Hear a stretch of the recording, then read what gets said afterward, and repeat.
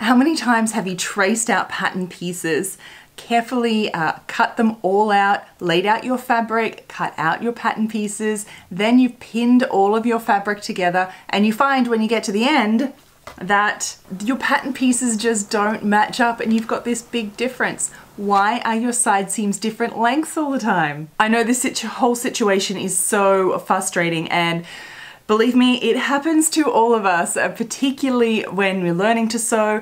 And in my experience, it is a number of things that actually contribute to this. So I thought, let's talk about some of the reasons why this happens so you can get over this frustrating hurdle and figure out why this is happening in your sewing routine.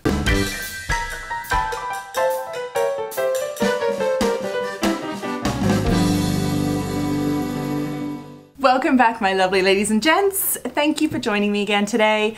If we're just meeting, my name's Evelyn Wood. I'm a dressmaker, and here on this channel we talk everything sewing, vintage sewing skills, bringing all of those vintage sewing skills to our modern day sewing lives. So the question at hand is, why do my seams not match up? Is it a cutting issue? Is it a pinning issue? What is it? This question actually comes from Marcy. She is a member of Vintage Sewing School. She asked this question inside the membership forum. For those of you that don't know, Vintage Sewing School is my new online sewing club, basically. And we do things like monthly challenges to keep ourselves accountable to our sewing goals, and we also do monthly Q&A. Now, this is the kind of thing that we do in the monthly Q&A, but this question was asked outside of it. And I thought, well, judging by the amount of people following along on the thread inside the forum in the community, wanting to know the answer to this as well, to sort of find out why this happens. And then I thought maybe it'll be easier to make a video and then type it out. And then I thought, if there's that much interest inside the group, probably you ladies and gents here might also be very curious as to why this happens. And so I thought I would just make a YouTube video here and answer this question right here for you. So let me paraphrase Marcy's problem here. So she says, I trace my patterns and cut them out, making sure to measure the grain line. It never fails, my fabric never matches up. I'm working on a skirt that I thought would be easy, but I end up with ½ inch difference at the front and back lengths on the hem length. What am I doing wrong? I asked a few more questions, and Marcy is using just a muslin fabric basically as a toile or a mock-up, so it's a nice non sort of stretchy fabric. She says sometimes this has happened on multiple projects as well, so it's an ongoing problem, not just with this one pattern or one project that she's working on. It's ongoing, and sometimes she's used rotary cutters and sometimes shears. So it's a bit of both. She's switched to shears because she found she was rotary cuttering off a small amount of the pattern, so she made the switch. And so she first of all traces out her pattern onto Swedish pattern paper, and she says she's very meticulous in measuring out the grain line. And we can see here, this is the picture that, this is what's happening. So down where the arrow is here is the hemline, and we've got this kind of 1.5 centimeter, ½ an inch difference at the hemline of the skirt down here. And the pinned part is the side seam. Oh, I know this problem oh too well, because as I said, it happens, it really does to all of us. And there are many, many reasons. In my experience though, it's mostly, there's a lot of processes that we go through to getting to the end pattern piece. There's the tracing, there's the first original pattern, then there's the tracing, there's the cutting of the fabric, then there's the pinning. My experience, it's a little bit here and there over all of these processes that add up to this big amount at the end. Let me explain a little. So let's talk about the tracing. So first of all, you might have, when you're tracing out the patterns, be sure to make sure you iron out those patterns. If you have any wrinkles, any creases, and it moves a little bit, this tissue is really flimsy and it can be quite difficult to kind of, you know, get perfectly flat. Now, something to consider is how thick is your pencil line. So if you draw a pencil line down at the edge, and it's a really thick, blunt pencil, and then you cut on the other side of that line, you've effectively added a few millimeters to your pattern size when you're tracing out. And imagine if you do that top and bottom of your pattern piece, Then you've added sort of 4-5 millimeters. That's maybe 1/8 of an inch. Don't quote me on that. So just in the tracing process, you can add a little few millimeters here or there to the pattern piece. Doesn't make such a big difference. But then we move on to the cutting. And again, when you're laying this out, it's really important to make sure that everything is sitting perfectly on grain, which you said you have done. Now, I can't, obviously, I'm not watching your entire process, so I can't see exactly what you're doing specifically, but these are the main things that go wrong in the process. So imagine when you're cutting and you cut on the outside of your traced pattern piece that is already slightly bigger than your original pattern piece. And then you've added a few extra millimeters again because you're cutting on the other side of the lines. And remember, if on the other pattern piece, so you have two sides together, right? What if on this one is the rotary cutter where you accidentally shaved off a little bit of the pattern piece and this one had a little bit added on? Then when you go to pin them together, you've got one bigger than the other. It very quickly, all these little millimeters here and there very quickly add up to being that, you know, 1/2 inch difference at the end of a hemline, because this is quite a long seam line down the side of a skirt like that. Now, Marcy said that she had this problem over several different patterns, but I'm here to tell you that sometimes even commercial patterns are not 100% accurate. Now, different brands are all different, and sometimes there are just faults in the pattern, and the original pattern pieces maybe don't actually add up.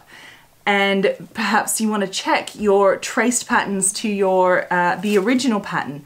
How would you do that? It is super important, and in pattern making, that's really crucial that you do this and you actually check your pattern every time you make a new draft or a new version or you cut it out. You actually need to check your pattern and check all of the seams actually match up, because maybe it's not anything to do with what you've done, but maybe your original pattern pieces are slightly incorrect and they actually don't line up. So how can you actually measure this?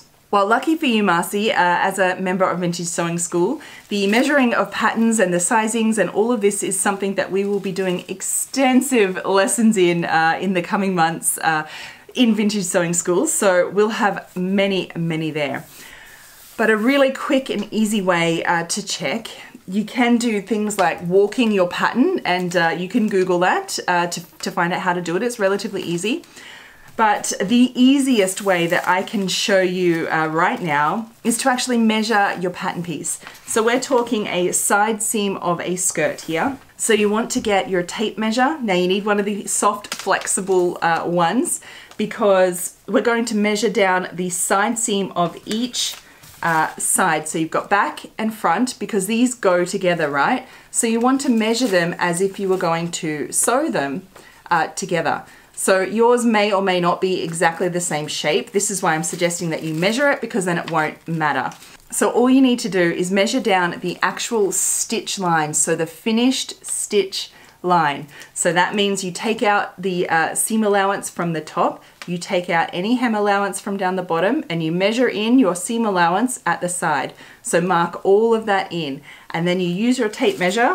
You can't lay it flat because we're measuring a curve, so this is where you actually need to lift up your tape measure and put it up on the side so you can flex it around and get a measurement vertically with your tape measure. Now you put the start of the tape measure right at the actual stitch line, so right on that stitch point, and measure down using your hands to walk your tape measure down the entire seam length until you get to the hem point. Again, just inside the stitch line, so where the finished garment will be.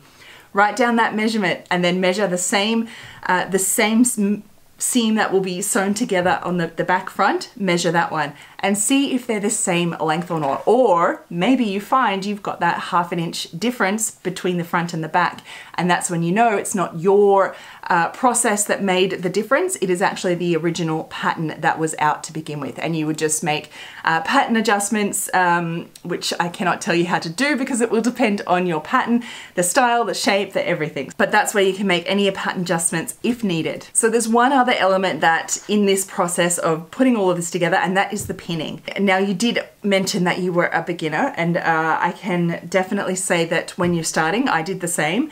You start pinning at one end and you just pin along until you get to the other end, right? That makes sense when you're starting, but you'll quite often find that you'll be pushing the different lengths at different amounts, and you'll end up with that differing amount at the hemline when you get to the end.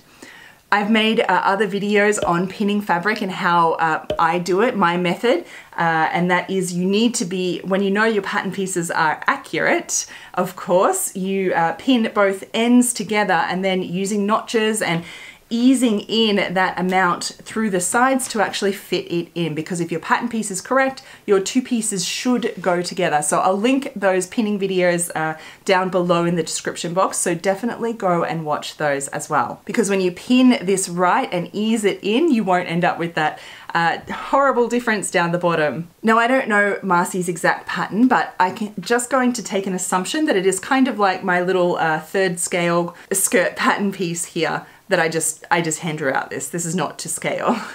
But it looks like it is kind of this edge here, the side seam, and here it's kind of square. So I imagine it's something like a pencil, small A-line type skirt. Now, looking really, really closely at this picture, look at the top layer of fabric. You can really see the grain line is running quite square. You can see where all of the separate yarns are coming off, and you can see that they go relatively straight along that corner. It's kind of like a right angle, which makes me think it's more like this type style skirt. The one underneath, the layer of fabric underneath, it's different. The grain line is actually skewed differently on that piece. So you can see really closely the direction of the yarns there are different. They're on a slightly different angle than the one on top, which obviously means that they're cut slightly on different grains. Now, I don't know if your pattern pieces require this and that is the way it's made, but if it's a pencil skirt like this, and most modern patterns that we go to, two sides that join together are generally on the same grain line. It would be quite uncommon that they're actually, one is on a sort of slightly off grain bias and the other one is on a straight grain. That's not really common. So I actually think that one of these pieces has been cut slightly off grain, whether it's not measured, whether the fabric has warped when you've cut it, maybe the fabric is a little bit warped and maybe pre-washing can help that. Many different things. I don't know what you did to start with, but to me, looking at that picture indicates that one is different grain line than the other. What does that mean? That means that your pinning process will be even harder because your top layer, if this one is on grain, that's going to stay pretty solid and straight. But if this one underneath is off grain, it's going to stretch and warp. So if you don't kind of use the pinning method that I suggest in the video below, in easing in between, if you just push it across, that one off grain is going to pull out even more because it's going to stretch down. And that's what's going to cause a big difference when you get to the end. Now, here's the thing. I'm not able to watch any of your processes from start to finish, and it's up to you to be able to backtrack and go back and find out. Now, the 1/4 inch at a hemline like this on a skirt, it is a big amount and it's not at the same time. In pattern making, that's a lot to have your patterns be out. When you're sewing just a one-off garment for yourself on that particular area at the hemline on such a long seam like that, it's not that much. You can fudge your way through in making your garment and it won't affect the overall design. You'll be able to kind of, as I say, fudge your way through and make it still work and look fine at the end. But the thing is, I will always encourage you to backtrack and find out, why did that happen? You always want to go and find out why that occurred. Was it your cutting? Was it your pinning? Was it the grain line of the fabric? Was it your tracing of your patterns? When you figure out and you're able to backtrack, you're able to improve your skills and get better and really hone in and perfect and really, increase your level in the craft of sewing because that's what we aim to do, right? Is to improve our skills. So all these little things no longer occur as we up level our sewing skills every single time. And now in my experience, it's generally a little bit of everything that adds up to be the difference like that. It's a little bit when you're tracing your pattern, a few millimeters here or there.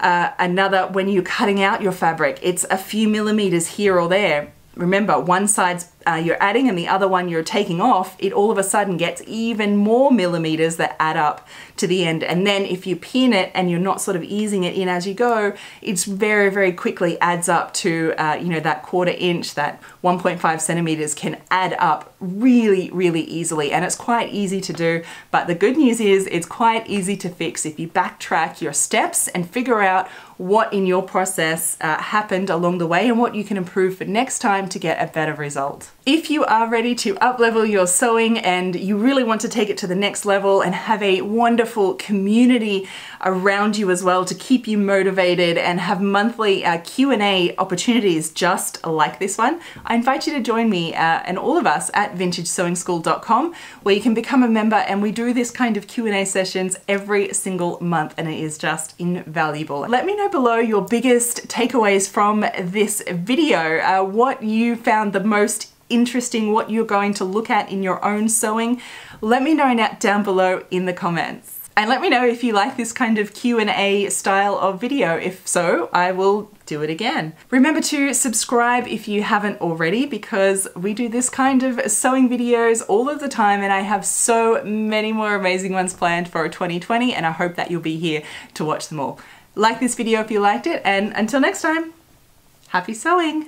Bye.